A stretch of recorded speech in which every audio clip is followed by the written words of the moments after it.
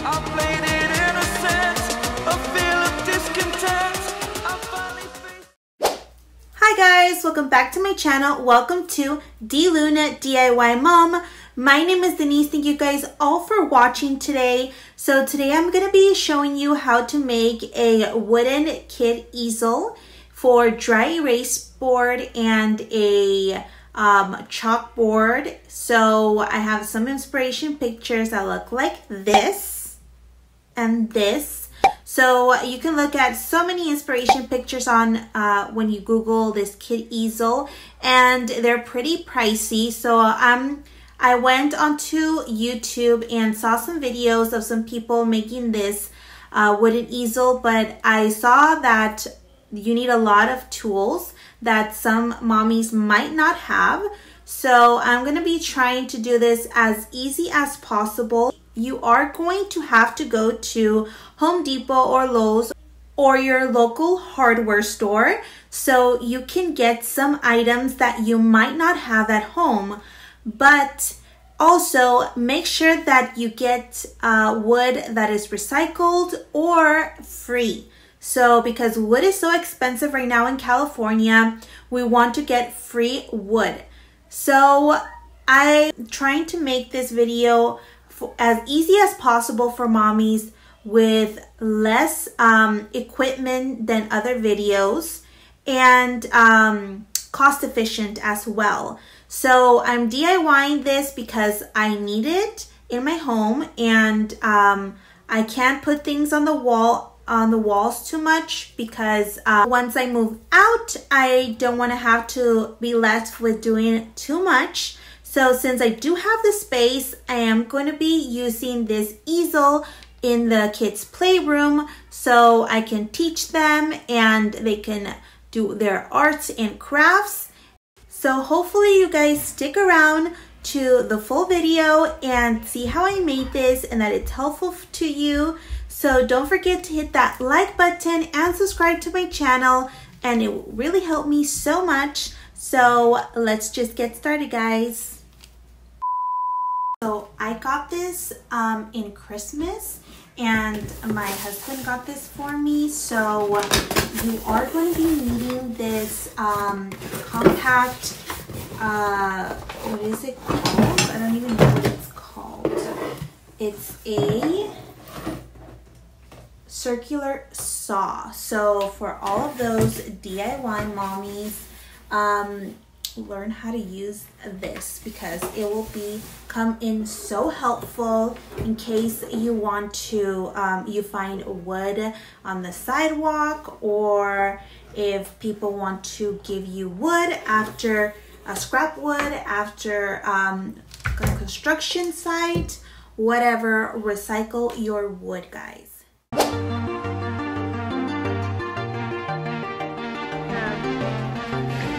3 by 16 by 2 by 4 marker board. The chalkboard and the dry erase. Yay!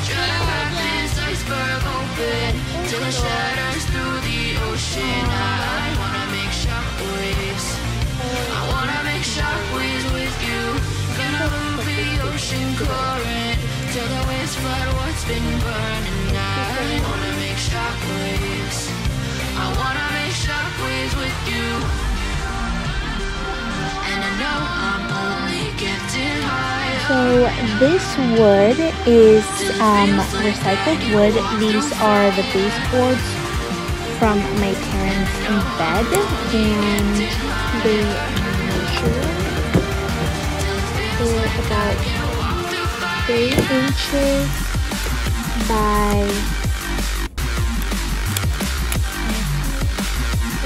3 by 1 inch plank, and these were the baseboards for the bed frame of my parents' other bed. So you can ask if somebody is throwing out their bed frame. So once we had gone to Home Depot to get our supplies, I'm measuring the whiteboard to measure 24 inches by 24 inches. and that's where I'm going to make my cut. The planks, I'm going to measure 48 inches long, and I need 4 of them 40 inches long.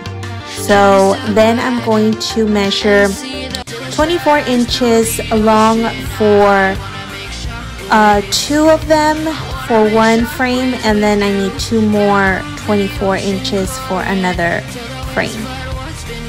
Now I went outside and I used my saw, and I'm using it for the first time, so don't criticize me how I'm cutting it all crooked and not that correct. So anyways, I tried my best, and probably some mommies who are new to using that tool are going to appreciate that I'm trying my best. So anyways, in this video that I referenced, I was going to do the pocket holes, but I decided not to do it because I didn't have that tool. So instead, since I just have a screw gun, so I was just overlapping the planks and screwing and putting 2 screws on each side. So then I measured 24 inches long, so I am able to put the other plank and screw it, as you can see there. Now for my board that I'm cutting, it was a little bit difficult to cut, so in the end I had my dad do it, and I already had my 2 frames, as you can see here. Then after I have my 2 frames, then I put it on the table, and then I screwed one of the drywall screws, one on each end. Try to align it as best as possible. Since I did not cut my board correctly, it didn't go to the edge as I wanted it, but it's okay because it works still. So the screws that I used to do that were 1 and I believe 3/4 of an inch. So if I'm reading this measuring tape correctly. Then on the other frame, now I'm turn it around and I put the chalkboard.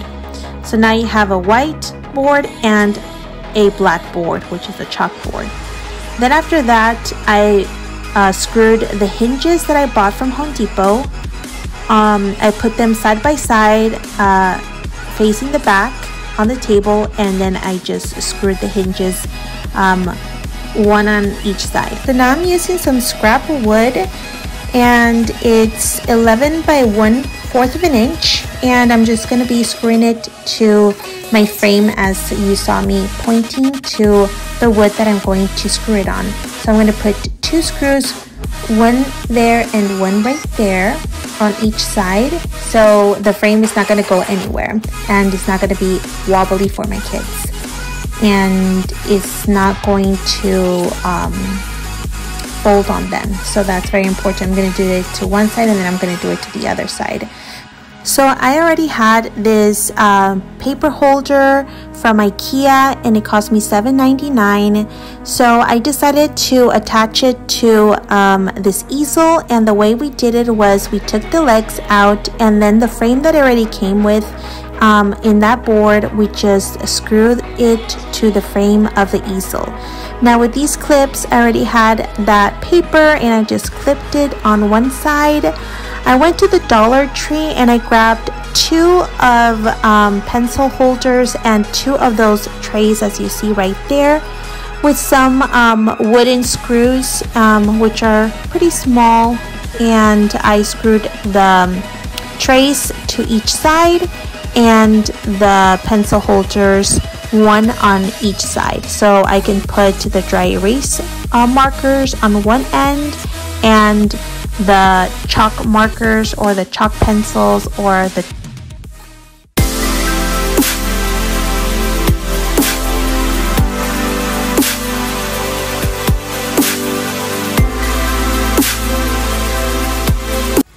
So now what we're going to do is look at the things that I put there. I put some watercolors and a little cup and their brushes, so they can have their water and their brushes to paint.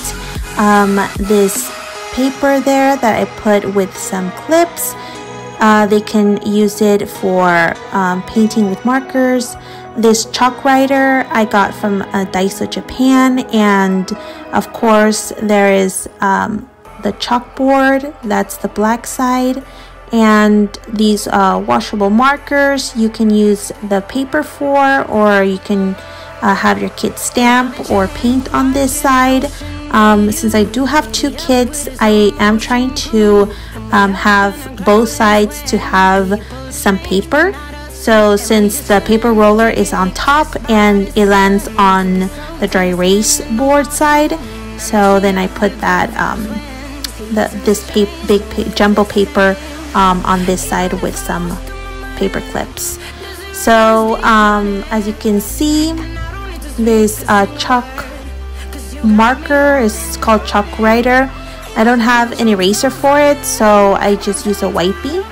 So as you can see, it does erase, but it's more of a pasty substance rather than a regular chalk that's going to make a mess inside.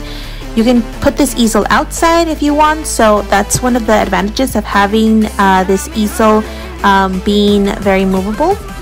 So next, let's go to this side of the tray, and this side of the tray I just put, like I said, markers and a pencil and eraser and crayons. On this side, the painting materials, and on this side is the dry erase board with dry erase markers and the dry eraser. So there you guys have it. Hope you guys enjoyed this video, and that is it for now.